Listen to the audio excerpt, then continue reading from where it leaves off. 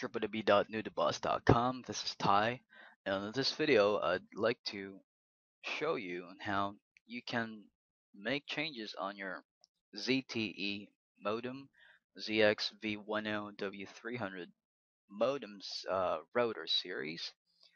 I've made a tutorial already on the older website that we have right here, how to configure a ZTE ZXV10 W300 series, and we actually ported everything to a newer domain and a newer channel, so I needed to redo all the videos. So currently I'm now uploading some videos regarding this and how you can configure your modem router. And back in the old channel that we got, there had been a lot of questions that I haven't answered yet. So I hope to answer some of the questions right here. Let me just start off with user Flash Felix 22. The question was, is there a possible way in how I can disable the Wi-Fi feature of this modem? Yes, you have. So that's the one I'm gonna show you right now. First you have to do is, if everything's turned on, modem router's been connected. So again, the given question is, you just have to want to turn off the Wi-Fi feature of the router. So that means everything's been set up, everything's been working okay. I'm assuming that way. So now what we're just going to be doing is turn off the Wi-Fi and just make use of that as a router. As a LAN router probably. So what you do is bring up your Firefox or whatever web browser that you're using, .168.1.1. If it's not gonna give you anything, you probably should have to check for your IP. Windows key on your keyboard, then press the letter R altogether. You just go to run command and type in CMD. To verify your IP address, type in IPCONFIG, ipconfig.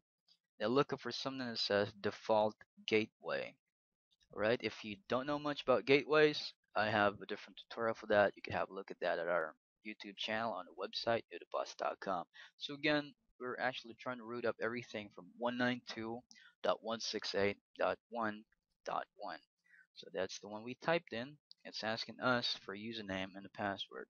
With this model ZTE ZXV10 W300 series, the username is actually defaulted and always to admin. Alright, so password, whatever password you created, just log in to that, and it's going to let you log in right there. Then from here, you run device info. This is what you got for everything. I've got a dynamic IP, got subnet gateway in there. So again, what we just have to do here, we're trying to aim to turn off the Wi-Fi. What you do is you just go to interface setup right here, click on that. You got internet, LAN, and wireless. Again, interface setup right here. You got internet, LAN, wireless. You click on wireless.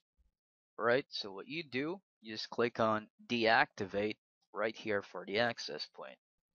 All right. So if you scroll down right there, you got everything set up, but you'd want to turn off the Wi-Fi. You just want to make it a LAN router or probably just a modem. So instead of activated for the access point, just click on deactivated. So what will happen if you deactivate that and then just click on save for the access point, that should let you save. But now if you access that again, there you go. The reason why it's not pulling up anything, because I'm connected through wireless earlier. We deactivated the Wi-Fi, so now we can't even connect to anything because it's off already. If you type in CMD, your IP should be changed. It should say media state, media disconnected. Alright, so again, that's just about it. Access point, set that to deactivate, then click on save.